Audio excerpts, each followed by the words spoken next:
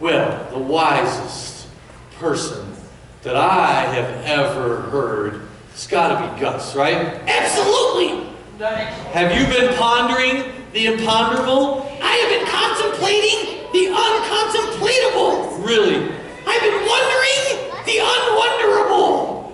The unwonderable? I don't even think unwonderable is a word. It's totally a word. I just made it up, therefore it's a word. A word is a word once you say the word. All right, so what have you been contemplating this week? Well, you know, I was thinking about something deep. Really? Yes, deep. Deep. Deep. Deep. Deep. Deep. Deep. That's pretty deep. That's very deep. Maybe I should talk deep. No, I like your normal voice. Okay. So I was thinking about something, and I was wondering the other day, I saw a policeman drive by, and I was just wondering, how do policemen handcuff a one-armed man? I don't know. They catch him, he robs a bank, and they try to put the handcuffs on, and they're like, the other part's like 10 million. Okay, I'm not even going to think about that one too much. Okay, you ever heard of a nonchalant person? Someone that's acting nonchalant? Yeah, I've heard that a lot. But how come you've never met a chalant person? A what? A chalant person. I mean, I've heard of acting nonchalant, which means you're not chalant, but what if you are chalant?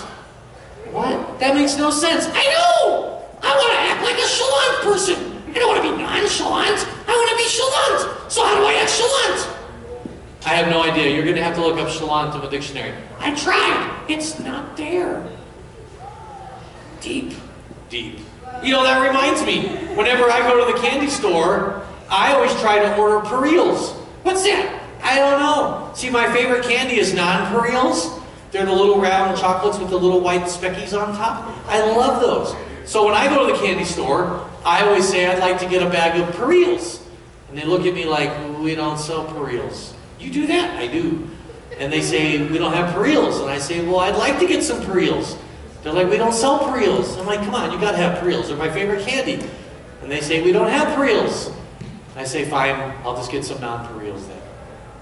You seriously do that? I do. I bet they love you. Anyway, so what's something else that you would like to wonder about? I was wondering, if somebody scares you half to death twice, are you dead? No. Why not? Two halves make a whole? No, because if someone scares you half to death, now you're half dead. And if they scare you half dead to death again, now you're 3/4 dead. That makes no sense. Sure does. Because if you're half dead, you have half a life left, right? Yeah.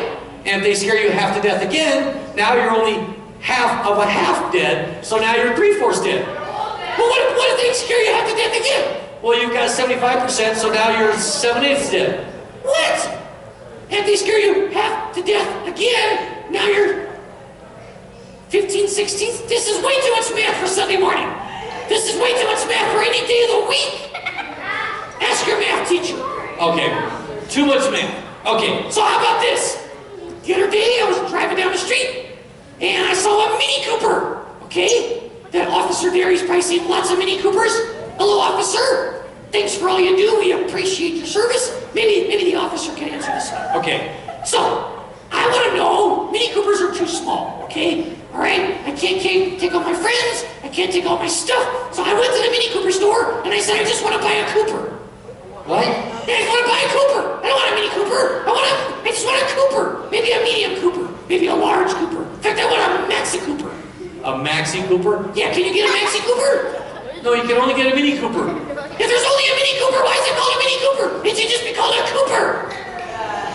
You can't have a Mini Cooper if there's not a Cooper. It's not a Mini Cooper, it's just a Cooper. Okay, you're getting way too worked up over this. It's like when you go to a store and they only have medium fry and large fry and there's no small. So the medium is not a medium, it's only a small. Which, he's really getting worked up over this. Okay. I also want to know, how far east do you have to go to get to west? What? Yeah, and how far west are you going to go to get to east? No. If you go east, you just go east forever. Really? But if you go north, you get to the North Pole. And if you go south, you go to the South Pole. How come there's no East Pole and West Pole? Okay, because all the north, no matter where you're at on the planet, it all goes north and they all come together at the North Pole. Yeah, where Sandy lives, right? Or is he South Pole? I don't know. And if you all go south, it all goes to the South Pole. Yes, how come East doesn't go to the East Pole?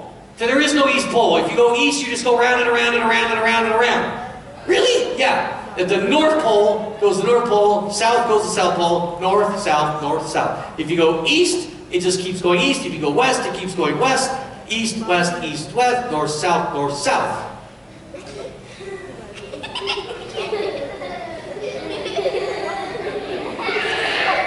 You are very coordinated. What? I'm just impressed with your eye-my-hand coordination. Thank you.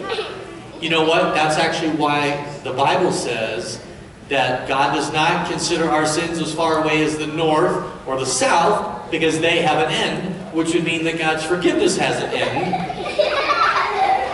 He said that our sins are as far as the east is from the west, not the north and the south, but the east and the west, because His forgiveness is never ending, like the north and south end.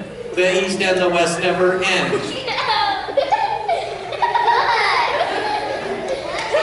And that was written before the North and the South Pole had ever been discovered. I'm feeling a little sick. You're very coordinated. Stop that. I can't help following it. How do you do that so well? I'm trying to trick you.